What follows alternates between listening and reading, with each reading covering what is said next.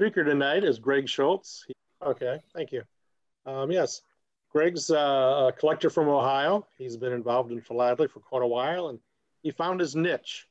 He's one of the leading experts in the Washington Franklin coil issues. I know a lot of people collect Washington Franklins as part of a U.S. collection. Jerry's a big Washington Franklin collector. It's one of his focuses. And Greg's been a very successful exhibitor. He's won numerous single frame grand awards and reserve grand awards and a lot of awards the last few years. And he's a leading expert in this area. It's a very technical area. There's so much interesting information that's still being gleaned out of this, because when these stamps are issued, the post office didn't have first days for all of them. They just shoved them out there and put them out. They were changing paper. They were changing perforations. They were doing lots of things. So it makes it very fascinating. So, Greg, we'll turn it over to you. Okay, I guess this is now when I share the screen. Yep, just go down to the thing, green thing, and share screen.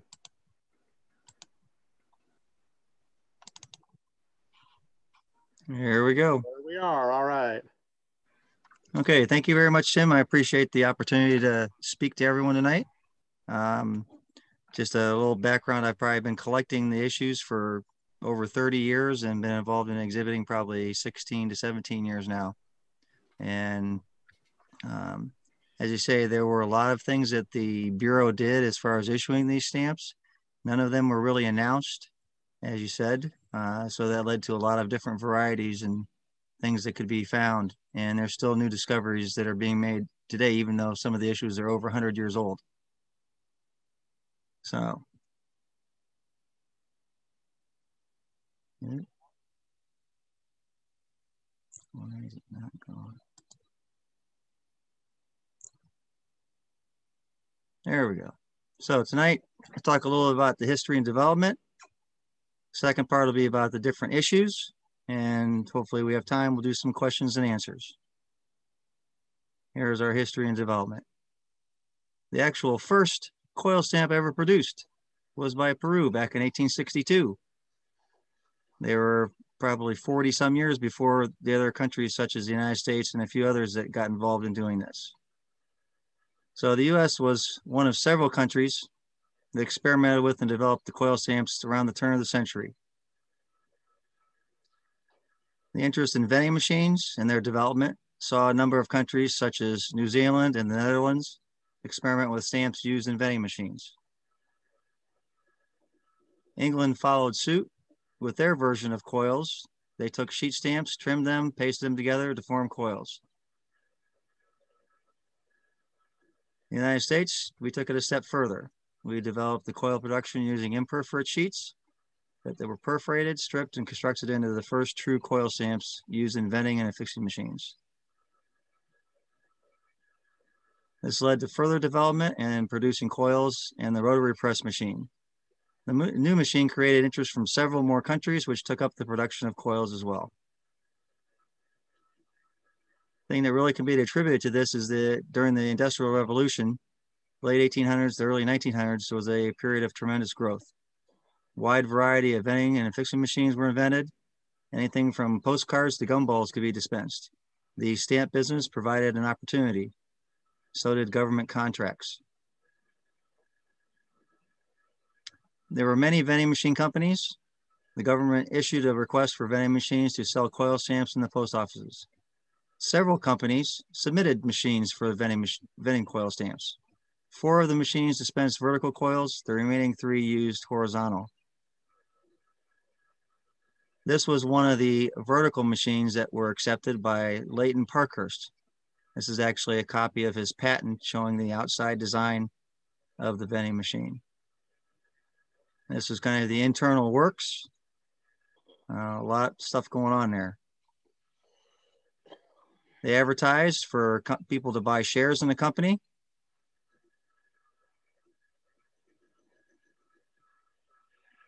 And this was an example that was a discovery from a dealer that I found at a show a number of years back. It was what looked like a rare experimental coil. When the dealer showed it to me, he said, "What do you think of that?" And I go, "That's probably an item that's worth six figures if it's real. And then he proceeded to tell me that it wasn't. And I said, well, it's a neat conversation piece. So he said, well, give me $10 for it. So I did.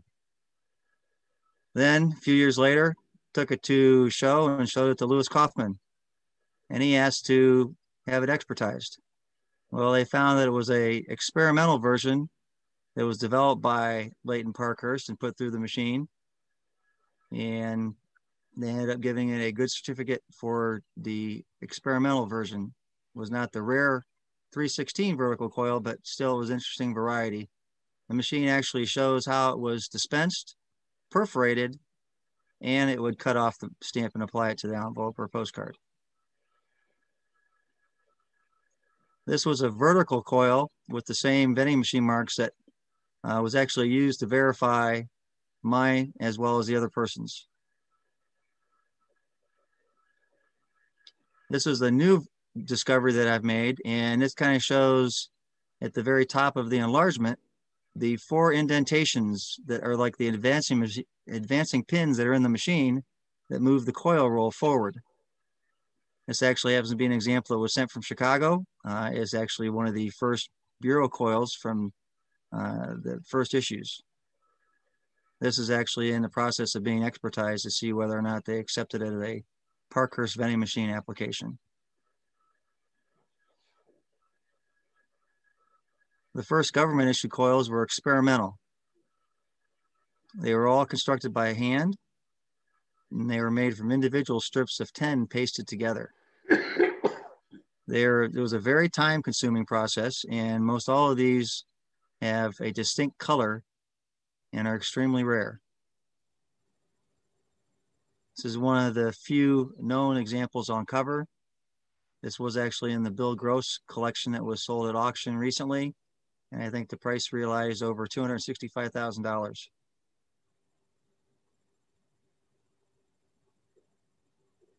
This is one of the first affixers that were used to dispense and apply coil stamps. For the third bureau flat plate coils, they were issued over approximately a 7-year period.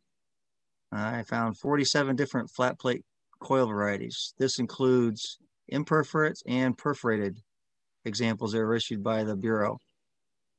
And as Tim alluded to, they changed perforations, they changed watermark, they changed the design type, and they also changed the plate layout.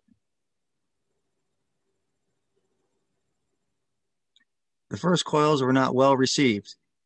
As you think about the sheet stamps that were produced back then, all sheets had a straight edge around the outside, and those are not usually what people like. They don't like to collect them. And when coils came out, they were even less appealing because they had 2 straight edges.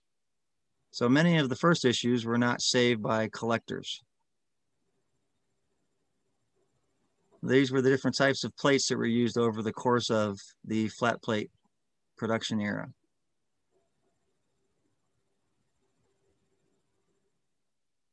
For the different flat plate coil issues in 1908, the imperforate stamps were 343 to 347. Then we have the perforated gauge 12. We also have in 1910 another set of imperforate and perforated gauge 12. Basically, the big difference here was they changed the watermark from double line to single line. Then in 1910, they changed the perforation gauge again. 1912, they made some more changes to the issue. And then the last flat plate issue was produced in 1914. We'll take a look at a lot of these changes a little bit more in detail as we go. The 1908 issue was hand assembled, and it took 17 workers to produce a coil roll. Very time consuming and costly. Here's the imperforate set. You have your vertical and horizontal coils. The 3-cent horizontal coil in the bottom right is probably the rarest of the entire group. There's only one certified example known. The perforated varieties in vertical format. This is an example of the imperforate, 5-cent, used on a cover to Germany. And here are the horizontal examples.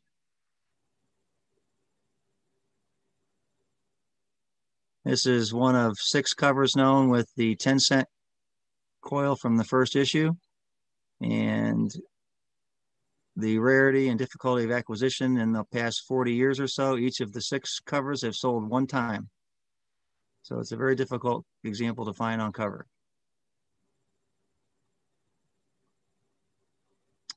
For the coil production, it was made from sheet stamps. So we have a pane of 400, and they had what they call 2 millimeter spacing between the stamp designs. The 4000 series number on the tab for the paste up is from the first sheets or first plates that were used to produce the coils. They basically named these by the imprints that were put in the margins. And this is basically a layout of a 400 subject pane. Here we have an imperforate and a perforated example. 4000 series are from the imprint plates. Here is a plate proof, which will show the imprint. And it basically just has the bureau engraving and printing along with the plate number. This changes from one issue to the next, and you will see the different examples. The horizontal spacing between designs is the only thing that was adjusted. So the first plates were 2 millimeters. They printed the first issue on double line watermark. These are the actual size of the letters. And here are a few examples of the paper as far as printing varieties. We have a pre-printing paper fold on the left. And the example on the right, it shows the back of the stamp where it's highlighted. And there's actually no gum in that area, so it was like a post-printing paper fold. So it's kind of unusual in that aspect as a variety. In the early coil construction, they would take it and put it through a foot-pedaled perforator. Depending on the format of the coil, whether it was vertical or horizontal, the sheet was perforated vertically or horizontally. As it was perforated, the sheet was slit by a cutting wheel into 2 sheets of 200. Then the 2 sheets were cut into panes of 100. Then they slit the panes of 100 into 10 strips, and these were all pasted together. So it was a very time-consuming process. This particular example is a paste-up strip of 4. The paste-up is at the top, and here's an enlargement. And you'll notice the top stamp actually has a vertical and a horizontal guideline, which means it basically came from the center of the pane of 400. But usually you don't see this as far as part of the paste-up. This shows it was an early paste-up where they were pasting together strips of 10.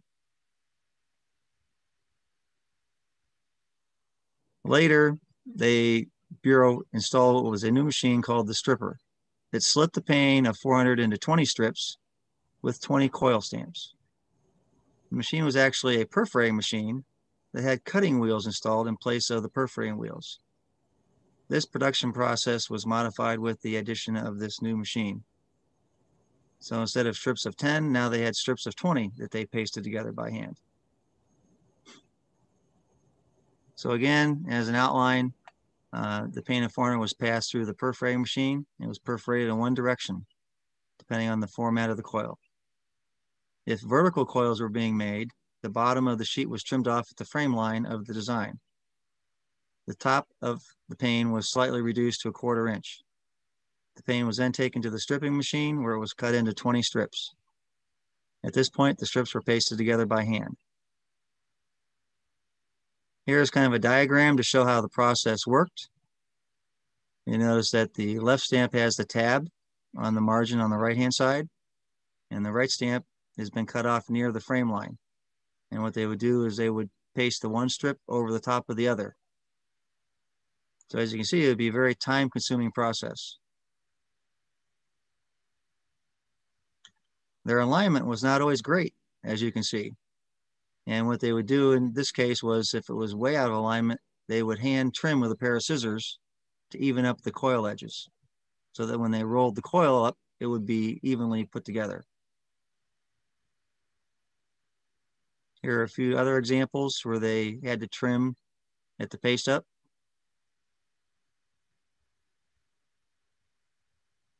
They have what we call as a reverse paste up. They change the production process. Instead, the tab is on the left side of the pane instead of the right. Here are a few examples of the reverse paste up. The 1 cent, we have a plate number, and you'll see the tab is clearly on the left instead of the right-hand side. The 10-cent value, the majority, not all of them, but the majority of them that are found with paste ups are done in this manner. So I'm not sure if the person working at the bureau was either left or right-handed and they did the process backwards compared to the rest of the stamps. Here's an example that's on postcard, and we have an enlargement in the bottom right-hand corner where we can see how the tab was underneath the right edge of the stamp.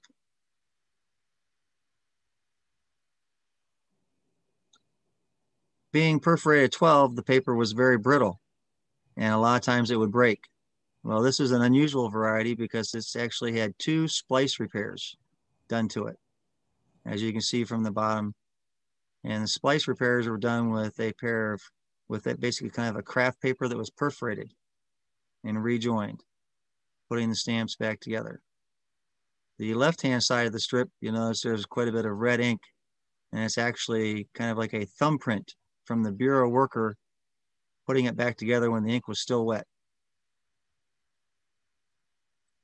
Here we have an example of a splice repair done with perforated stamp paper. Notice that the color is a little bit different. It's much brighter and white.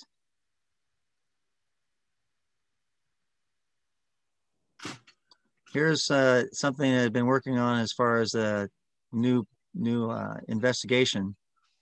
I found that on some of the paste ups with the hand assembled, there are basically pin holes that are found right along the guideline and arrow markings.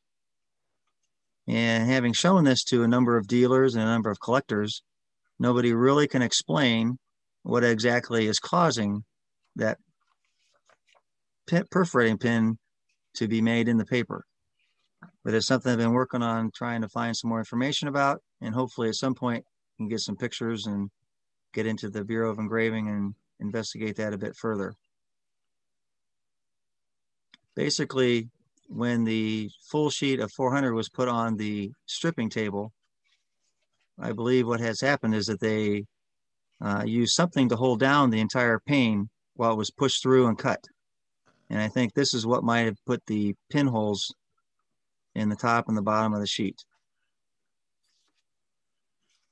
Here's another example that was found. I will note that the only time I have found this production marking or production variety has been on the guideline and arrows for paste ups. I've never found it on any other paste up.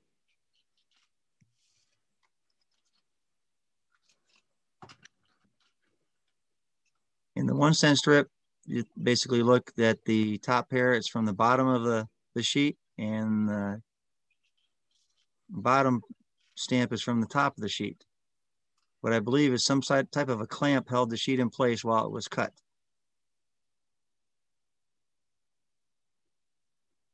Here is kind of a visual diagram of the plate.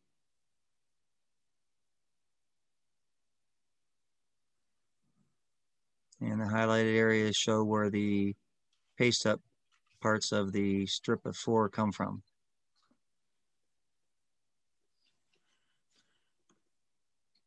So in the early stages of producing the first coil stamps, a problem was discovered. It was found that when the stamps were printed, the paper shrank unevenly. This caused many stamps to be off-center and were of poor quality when perforated. So to correct the problem, the Bureau designed a new plate with different spacing. Their new plate was called the star plate. And what they did was they added a little star to the imprint, and they changed the number to 5,000 series. In this particular plate, they had a variety of spacing. In the center 8 rows, they spaced the subjects at 2 millimeters. And the outer 6 rows, they spaced at 3 millimeters.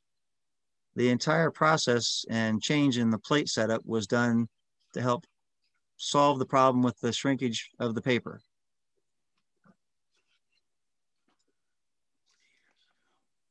Here's another part of a plate proof showing the 2 and 3 millimeter spacing.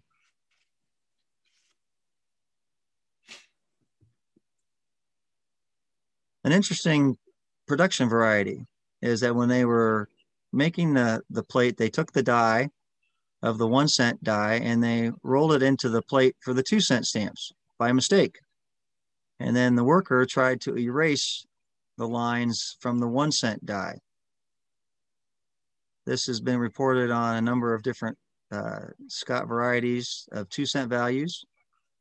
And you'll notice the red arrows are kind of highlighting some of the extra lines that are from the 1-cent design. If we look at a complete strip, the foreign entry is always found on the 4th stamp down from the plate number.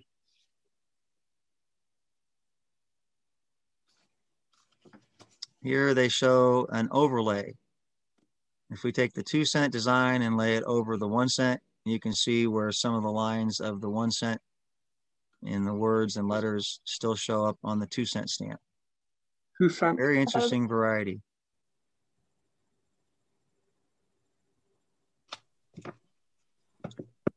So in 1910, they came up with another issue. Again, they were not announced by the Bureau, and collectors found these new varieties by chance after they were released to the public. These are the imperforate varieties. The big change is they went to single line watermark. They still were on the imperforate and perforated gauge 12 perforations. Here's an example of a imperf horizontal coil. I found that the imperforate coils, many of them are very difficult to find on cover, particularly the horizontal ones. As far as I know, this is one of 2 documented uses of the horizontal coil.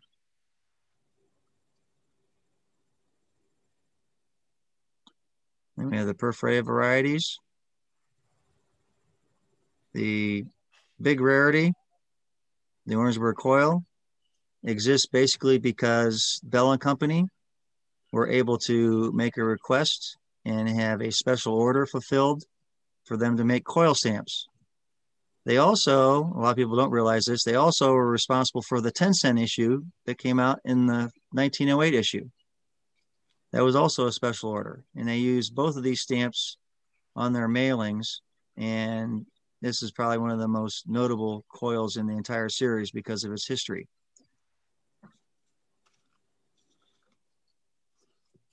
Here we have one on cover. And most of these stamps, if you've ever looked at descriptions when they're sold in auction, they have a certain amount of faults to them. Well, the culprit are those little metal tins that are scanned to size, and they would put 3 or 4 of those in the envelope and send them out to the pharmacists or doctors. And they put their antacid pills inside them. And basically they put these stamps and envelopes through canceling machine, and that's why many of the stamps become damaged.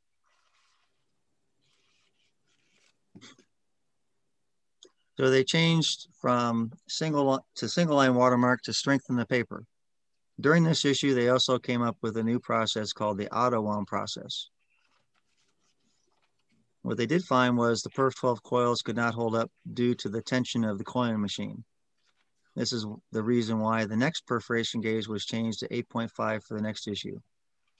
This particular coil issue had a very short time span. We have a production variety.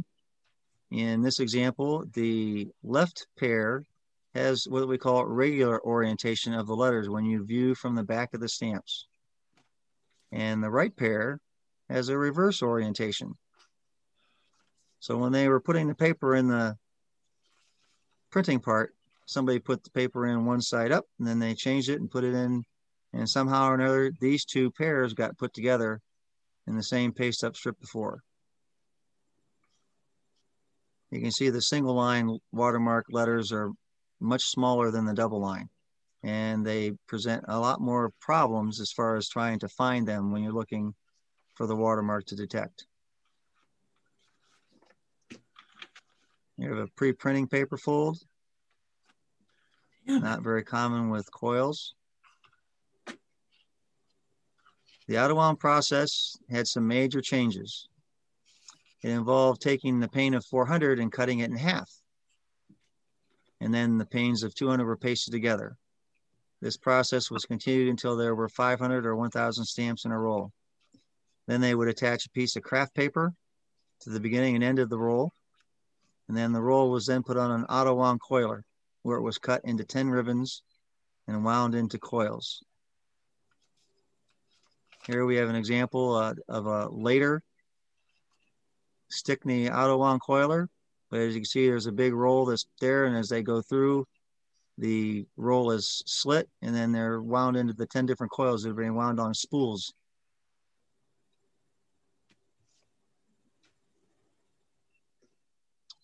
They also, on the imperf, on the leader strips, they will put auto-wound to identify that as a process for how they were produced.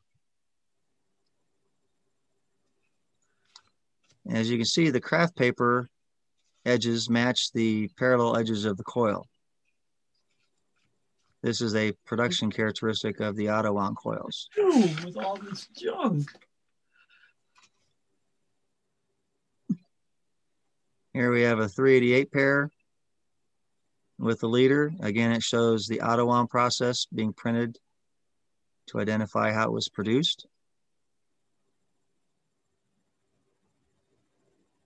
So due to the perf 12 coils being too brittle and they frequently broke, the gauge was changed to 8.5 for the new 1910 issue. Stronger paper solved the breakage problem. The star plates were not successful in solving the spacing problem. One of the byproducts from this 1910 issue is something that they call coil waste. The varied spacing created a problem for a lot of private vending machine companies. They could not adjust their perforating pins to the varied spacing on the sheet. So one company, and here's some examples of the flat plate coil waste. These are some of the plate numbers that have been reported. In 2012, there were only 3 documented pieces. Now we're up to, I think, 12 or 13 that I've been able to document.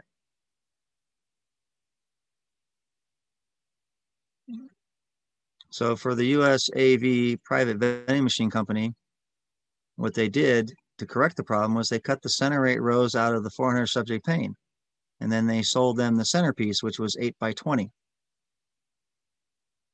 This is some examples of the US AV Corporation.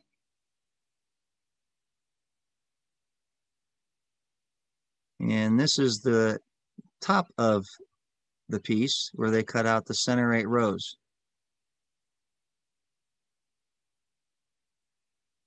Somebody might recognize this. It's the largest used example.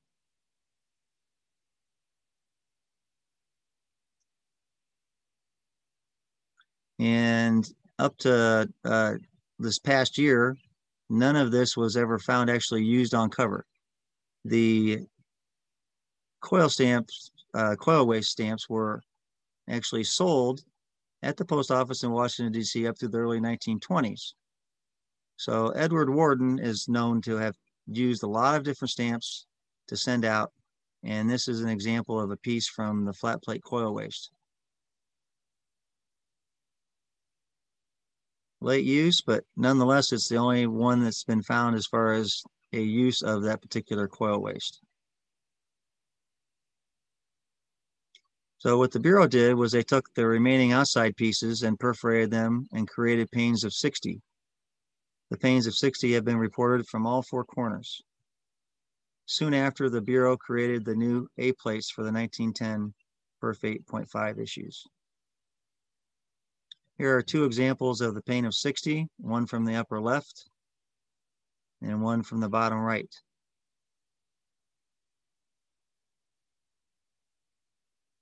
there was a transition, and this has been some personal study and research on my part, where I found that in some of the imperforate coils, I've been able to find spacing varieties for the line pairs. The top strip of 8 has the 2 millimeter spacing, and the bottom strip of 4 has the wider 2.75 millimeter spacing, which shows the transition from the star plate to the A plate. Here's a cover that I found where the top strip of 4 has the wider spacing for the guideline. And then I enlarged the bottom pair, and I have an arrow pointing, and you can kind of see the bottom part of the letter A at the paste up, which shows that this is from the actual A plate instead of the star plate. Somebody also wrote on the cover when they noticed this variety. So in 1910, they came out with the next issue, which was perforated 8.5.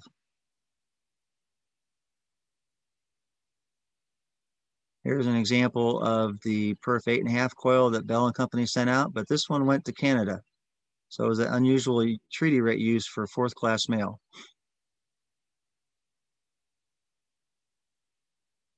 So in 1910, the new plate was designed. They call it the A plate. This had a consistent horizontal spacing of 2.75 between stamp designs. It was used for the 1, 2, and 5 cent issues. Again, as we said earlier, the Bureau did a lot of experimenting, and they made all these changes without really making any announcements whatsoever. And they were found years later. Here's an example of a plate proof showing the spacing and the imprint. So they had the Bureau of Engraving and Printing with the letter A, and then the 5000 series plate number. Also showed the approval date for this plate proof. Here's a reconstructed plate showing the imprint with some vertical coils. The 5 cent, for some reason, it was only the letter A and the plate number. They dropped the Bureau of Engraving and Printing. I'm not sure what the reason was, but they didn't use it for the 5 cent value.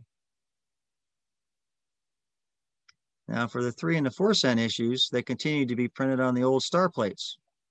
And I'm going to speculate that the reason is that the demand for these stamps was not as great as the 1 and 2 cent values. This is also a reconstructed imprint showing the Bureau of Engraving star and the plate numbers. They had a third plate. They weren't happy, so they kept changing things.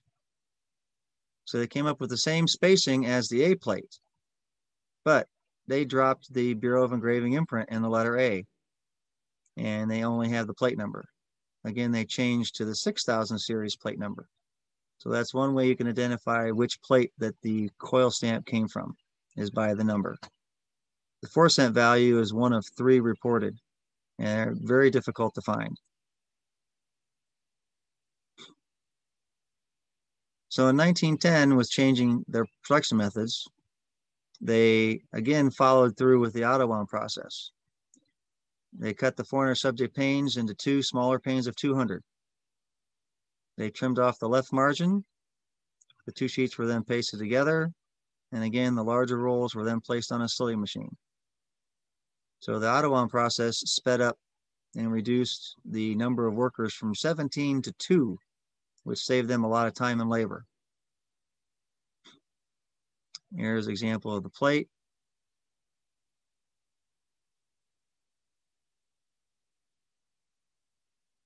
And what they do is they cut it in half. The paste ups for this are always evenly aligned if you look at the top and bottom edges, not like the hand assembled. Sometimes they wouldn't quite align them perfectly, and you would get what they call a step. Here's an example. This would be from the outer edges of the sheet. So they didn't always line up just perfectly, but you'll notice that the edges are always parallel to each other.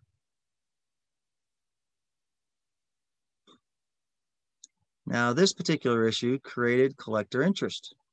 It was only produced in coil format with 8.5 gauge perforations. So they finally recognized coils as a new area to collect. It also created an interest in the first coils. Moving on to the next issue in 1912, they made a few subtle changes.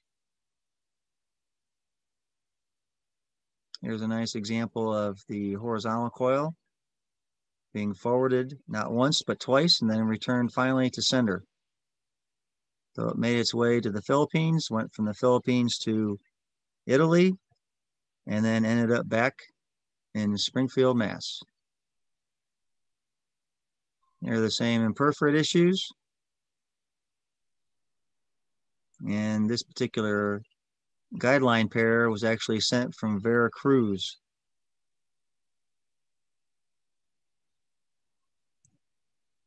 Major changes. The 1 and 2 cent denominations now included numerals to conform to the UPU regulations. So in the 1910 example on the left, you'll see that the denomination is printed out in words. In the 1912 issue, they used numerals and words for the denominations. There also was a change in who was on the 1 cent stamp. From the beginning of production back in the early or mid 1800s, Franklin was always on the 1 cent denomination. And in 1912, they decided to change that and tried to make it a little bit more uniform so there wouldn't be any confusion in the designs. Now, for the vertical coils, they ran into a problem. There was a spacing problem. And what they had to do to correct that was they made the center row between the 10th and 11th vertical rows on the plate 1 centimeter. What this did was it provided enough margin for every vertical row to be the same width when the coils were slit. For this special plate, they put the imprint coil stamps in the margins. And this was to alert the employees of the new plate being used for vertical coils. Here's an example of what I meant about how the vertical coils were a little bit narrower in the 10th and 11th row. The craft paper is the correct width of what all the stamps are normally cut at. This one is actually a little bit, the stamp, as you can see, is a little bit narrower than the craft paper. So for the new vertical design, they put 1 centimeter spacing in the middle, and you can see the word coil stamps in the margin.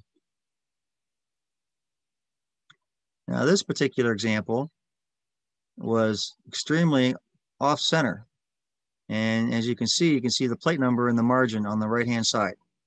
This is very unusual because normally they are not slit or cut this far off.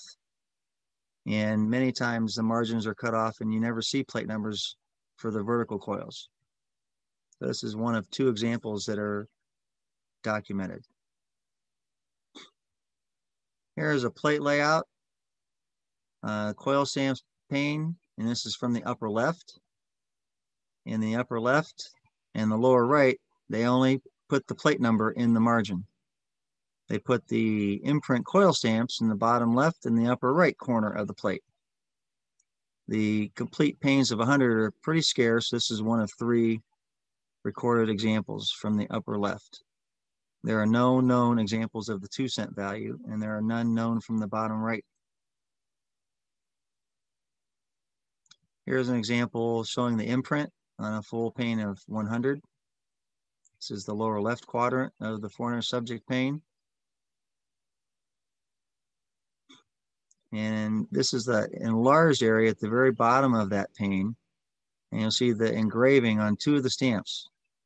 This was kind of a guideline for lining up the half sheets for the paste up process.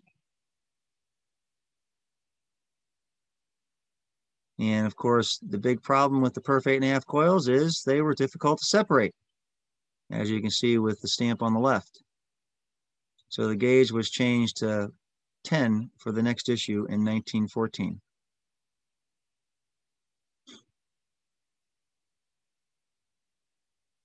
Here we have the 1914 issue.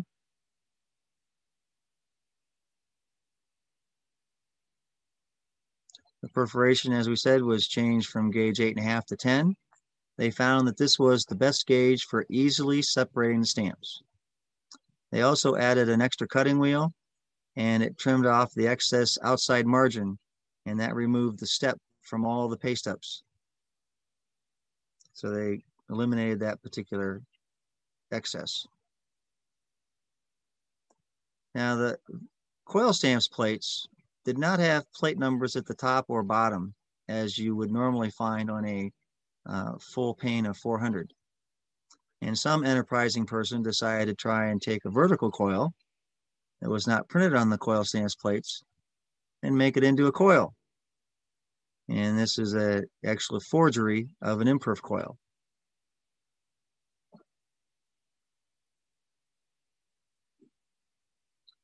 In 1914, the issue was printed on the provisional plates. All other plates had been retired from use. And basically the key reason for only using the plate number was that there were no other plates that were in use, so they didn't feel they needed to have the Bureau of Engraving imprint and the star or letter A or anything else for that matter. In this example, we have the vertical coil. It's actually earliest known use with a pre-cancel. One of my favorite examples was postcard sent in a glassine envelope.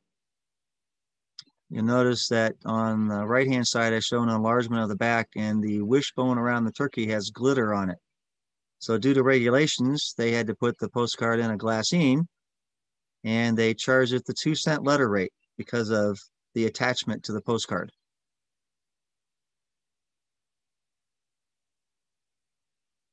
The 3-cent value is very difficult. There are probably half a dozen examples known. This is one of 2 registered uses, and it's the only one going to a country outside the United States. We have the 4-cent value. If you look at the left edge of the 3 stamps, you'll notice that there's a tear in them. And the affixing machine actually had an advancing pin that would move the coil roll and make an indentation in the stamps as they applied and affixed them to the letter. The last flat plate coil produced, the 5-cent value, and one of the most difficult to find used in period. There are 2 solo uses known. This is and when we talk about postal history, a commercial use, not philatelically inclined in this case. And it's one of the more difficult examples to find. To kind of wind things up, the Bureau was changing and going through the transition process from flat plate printing to rotary press printing.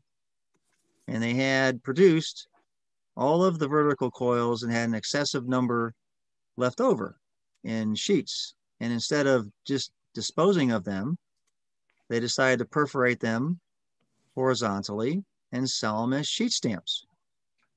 And they put them on sale in Washington, D.C. on August 2nd, 1915. And this particular person sent a nice example over to Germany. We have an enlargement or reduced enlargement or reduced color copy, I should say, of the front of the envelope. So we have 10 cents for the registration and 5 cents for the first class UPU rate. And in conclusion, we go to what was the first rotary press issue. It's an earliest documented use of the 2-cent Type 1 453. There also was an imperforate rotary press coil produced at this time, which is the same exact design. And that was Scott 459.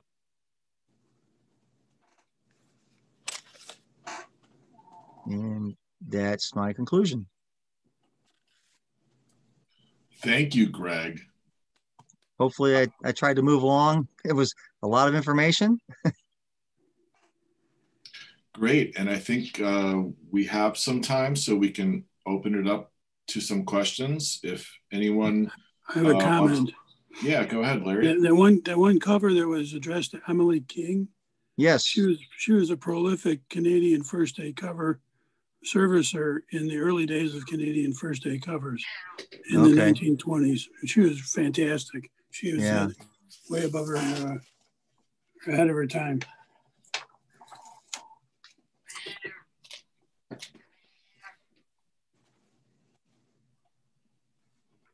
Does anybody else have a question or a comment for Greg? Fantastic collection. Yeah, Greg. Yeah. Thanks for the Great credit. For me. program. Greg. I thought you might recognize a few things, Jerry. Yeah, I did. I even gave you credit. Yes, and I thank you for it. Yes, well, it's, you know, very, very nice piece, but yeah, that's I had a question. Hello? Yes. Yeah, I had a question, but it took me a minute to get my system back up because I had to shut off the camera. Sure. But I did want to ask about private vending coils and where they fit into this whole flow of things. For example, I know most of the time they worked with imperforate stamps and then they did their own perforation or separation method. Yeah. But were there ever any times where they adopted government coils and just used them in their fixing machines? Basically what they, and Jerry can correct me if I'm wrong, but basically they had an agreement. The Bureau would sell the vending machine companies the full imperforate sheets, uncut, unperforated. And then they would make and put them through their own process to develop the coils. So they basically did everything on their own as far as the different varieties. And that's, and the key word there is, he said private, you know, not government issued. And so the private companies had numerous varieties, and those actually, you know, kind of, you know, paralleled what I was doing, but the ones that I've shown in the presentation are all government bureau issued examples. Right. Yeah, it's a whole different world to get into with those. Oh, yeah.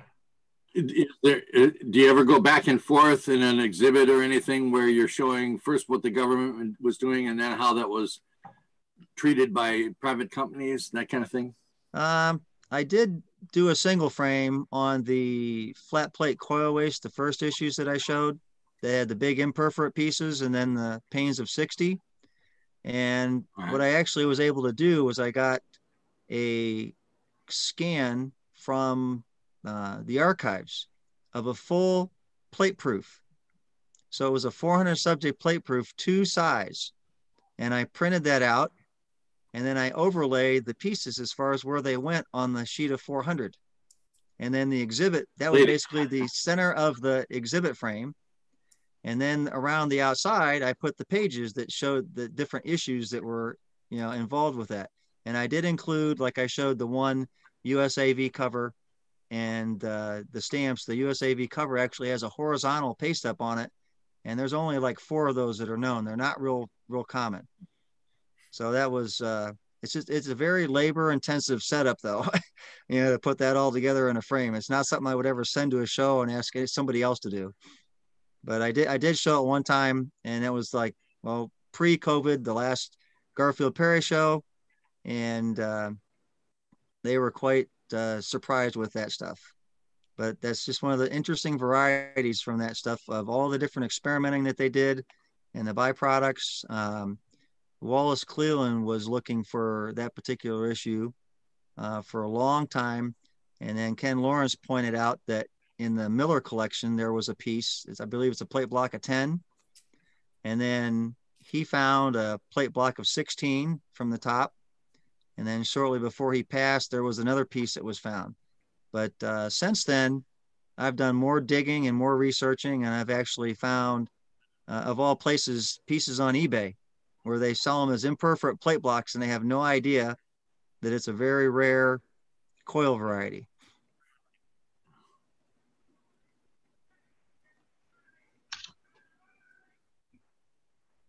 Interesting. Thank you. I see the Emily King cover. Yeah. Yeah. That she was unbelievable because she, like I said, this is 27. But the early era of, they didn't even know what first days were. No.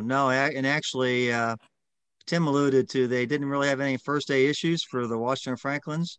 Well, there was actually one, and it was the very last rotary press stamp was the 497, the 10-cent issue. That's the only one that actually had a first day of issue that was actually recognized. The rest of them, the collectors of this particular material will chase what they call earliest documented uses. There used to be a collector, Alan Birkin, who had an entire exhibit on all the different, earliest documented uses for coils, sheet stamps, imperforate stamps, booklets, all that stuff. And it's always interesting, and it's kind of playing Russian roulette when you look for those, because somebody could find one that's a day earlier, and now your cover's not worth that much.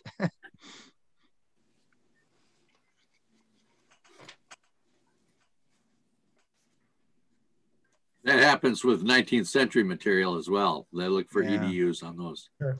Yeah.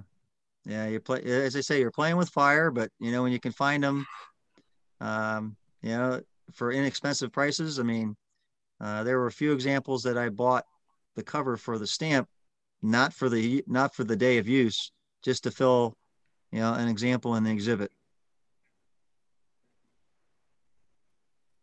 So hopefully if Tim's still there, I may get to show my A-frame exhibit in Chicago this fall. Yeah. Take it.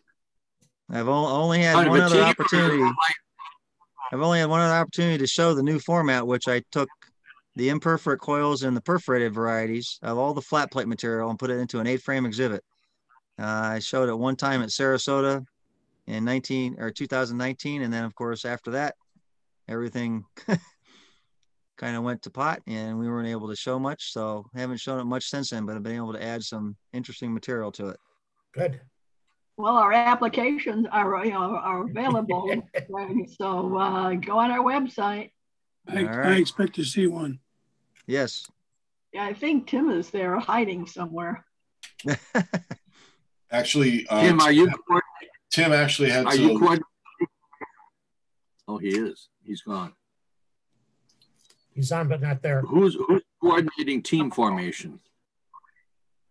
It's up to you. Oh, each individual, huh? Yeah, each individual, or you get together with people. The key thing from what, because I've been involved with it before, the key thing is if you can get a first time exhibit that's never been shown at a national show. And that's the key thing. And it also adds bonus points if you have exhibits from different categories such as postal history, and all the different varieties of types of exhibits that you can have. And then they get bonus points, like if it gets a special award, if it wins the reserve grand in the show, if it wins the grand, it gets more bonus points. And then they total them all up for, the teams. So it does make for an interesting, show. And I think the very first time they did a single frame show for the team competition was in Toronto, Canada. And that's been several years back. And actually next year in the summer, if you have seen the announcement, they will have the first international single frame show where they expect to have 400 single frames. Oh my God, I'd hate to be a judge for that one. Yeah, well, I would imagine they'll have lots of judges for that based on the... I should hope so. Yeah. Greg, I've got this is Eric. I have a question that came out of the chat from Keith. And he was asking, did they ever make an imperf example that was not designed for coils? So Keith, if you could unmute yourself, you might expand on that question. Well, I'm just wondering if there were any sheets that were, or panes that had the imperf variety that were sold over the counter as imperf stamps. There are just regular imperfs. There were examples that can be found. They're listed in the Scott's catalog. The first imperfs, for the Washington Franklin area started around 343, and they go up to 347. What was the difference between them and the coils? Well, the coils went through an actual process where they took the imperf sheet and then they put it through the machine that cut the sheet into, ribbons. So how did you know And that big pane you had that was the biggest usage? yes. That it was coil as opposed to imperf. Oh, the 1 cent, the large. That was what they call, basically what that is, coil waste. And really, to define that, they say coil waste is basically stamp material that was intended for coil production that was produced into sheet stamps. So you can have an imperforate sheet stamp, you can have a perforated sheet stamp, and the intention of that when they cut the center 8 rows out of the pane of 400 was that the private vending machine company was going to turn that into their private vending machine coils. And because of all the changes, and they happened so fast, in 1910, they went from one issue to the next, and they changed the plate layout. So they went from the star plate in 1910 to the A plate in 1910. Well, the star plate had the varied spacing, and they only could use the center 8 rows.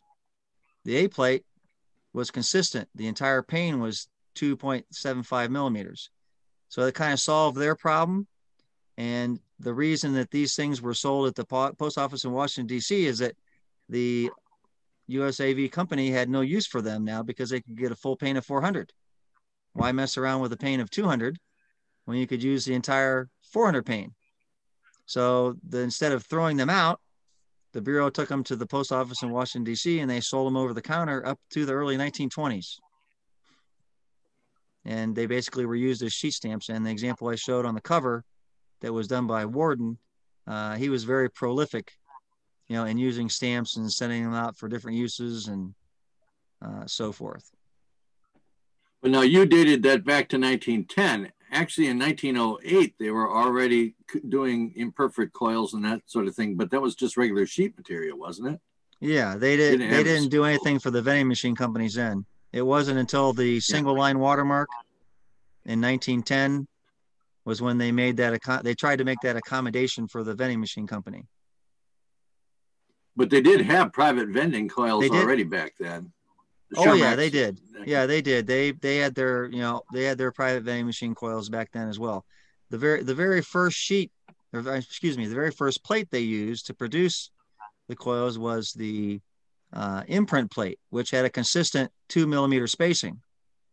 It was when they made that star plate that messed up the private vending machine companies. That didn't work too well for them. So then when they went from the star plate to the A plate, that helped them, and then they didn't have to worry about trying to adjust their perforating pins. So all the experimentation created a lot of varieties and a lot of unusual, material to collect. Nice.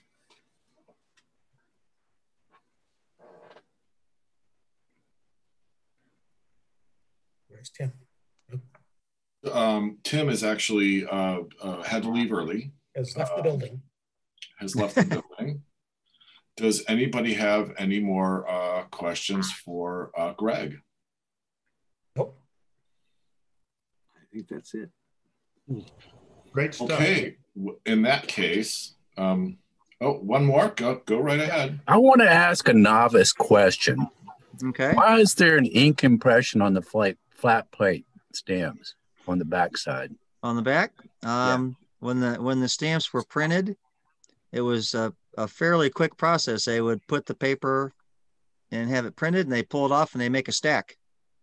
And the ink was still wet to a certain degree. So of course, from all the pressure, you get a transfer of the ink to the back of the previous sheet. And that's kind of a characteristic of flat plate stamps, is that you'll see that on a lot of them. Rotary press, you don't see the transfer of the ink to the back unless it was a mistake, pretty much.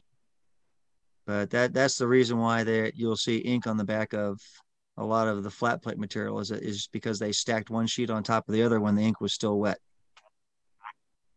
I believe that's right, Jerry. Yep, or partially wet, but yeah. Yeah. They were ungummed or gummed? I believe they were gummed after. Yeah, these were still just after printing. Gumming was later. Yeah, the rotary press machine was quite an invention because if I have it correct, they were able to go from printing 1 million stamps per day to 6 million when they put that new machine into play. So they were able to meet the demands, a lot faster. Printing stamps by the mile, they called it. Yeah. Yeah, some of the pictures with the big roll of paper, there's a lot of interesting varieties there as well.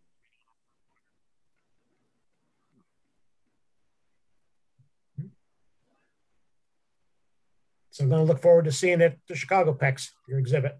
Should be good. Yep. Yeah, I think you can definitely get in touch with Tim if you want to exhibit. I'll have to. One thing I did remember, I have to check because I was supposed to be part of a team with Rich. yeah. Well, we're definitely pushing the teams. Yep. So yeah, and if that's the case and that works out, then that's part of what my 8-frame exhibit is. So I might not be able to show that. I'll be able to show. I have a single frame that is all on the imperf coils, in the different varieties and uses, which has not been shown yet at a national show. So I've been holding out on that one.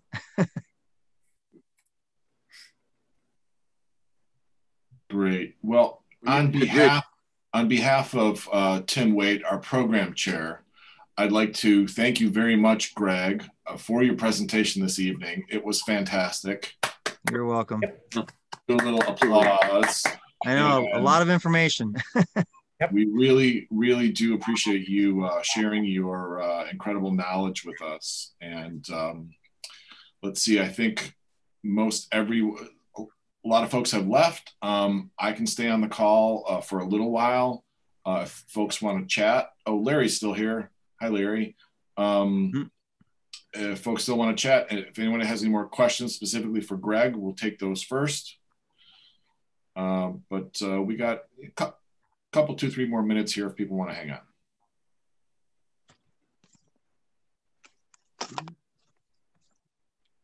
Yeah, I can show Jerry one of my new pieces if that shows up. Well, we got to get closer. Yeah. It's all imperf vertical coils. There you go. Dr. McKenzie there? Yeah. Big multiple. Father McKenzie's still there? Yeah. That was one, and then we have a combination of two. Ah, there you go. 1910 and 1912. Ah. Combination. Oh, no. So got a few new interesting things. We'll see what happens. Nice background too, by the way. Oh, that's my kind of accumulation. Just a few ribbons. Although as my friend or Mick Hadley always calls me, he says I'm very lucky in finding stuff. And here was a piece that I showed him, and he's like, "Where'd you find that?" I said, "It was on eBay." Oh, yes. And it's a 355. It's got a paste up at the end. Oh, there you go. Nobody really knew what it was. So it's one of those things you keep looking and you never know what you find. Right. Surfing. Yes. Your awards in the background there, Greg, remind me of our former club president, Ruben Ben Ramkassoon, who sometimes would ask, one would ask, "Oh, what do you collect?" And he would essentially say, "Awards." I know somebody that he takes all the, if he wins a grand or reserve grand, he puts them on the Christmas tree for decorations. I told that to my wife and she said, "Don't even think about it." And I said, "Nope, they're staying in the basement." Set up a second tree. Yes. Yeah. Yeah. I said, we don't need to see those. Yeah. All right, Greg, thanks very much. I'm going to take off. Thank you very much for letting me share my information.